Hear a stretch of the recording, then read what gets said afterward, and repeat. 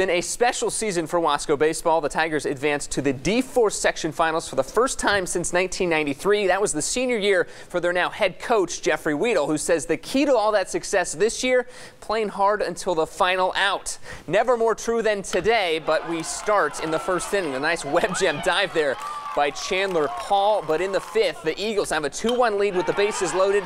Isaiah Baez with the shot in the hole at second.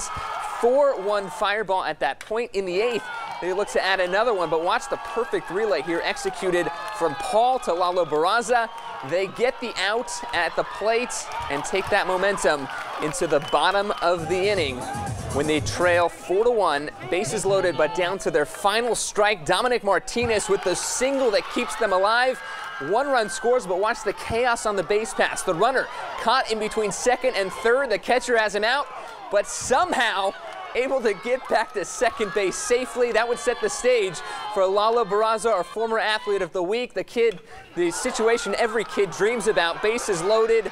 He comes through in the clutch with a 3-run double that gives Wasco the 5-4 lead. In the bottom of the frame, Martinez sets him down 1-2-3. The Tigers stun fireball for their first Valley title since 1990. We'll hear from Lalo on that approach at the plate, but first, here's Coach Weedle on that never give up attitude. Lalo was coming up, he was in the hole, and I told him, I said, you're going to get it done right now. I said, you're going to get an opportunity, sit on your pitch and drive it. Man, did he ever. The grit of this team, the never give up, the tenacity of from 1 to 22 on the roster, these guys just never gave up, and they believed that we would get it done. I was just trying to help my team win. I was going to do anything if I had to wear it in the face. I was going to do it. If I was going to have to roll over and beat out a single, I was going to do anything to get on base to keep us going.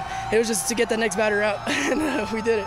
Highland playing in the D3 final after a 3-run first. They keep the pressure on in the second. Cade Sakamoto, the pitcher, advancing to third on the wild pitch. He would take home, leaping over the catcher on the wild one there. 6-0 Scots after 2, but the Panthers battle back. Ridke Carranza driving in 2 here.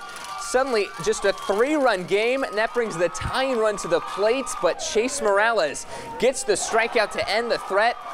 Pumped up there, and in the 7th, he would take that momentum going.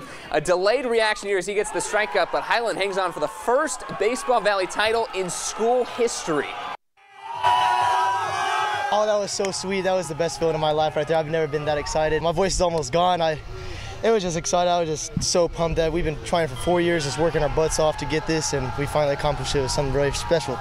Well, quickly to Fresno State, Independence softball looking for their Valley title. In the second inning, Ariana Egan with the ground ball that gets through.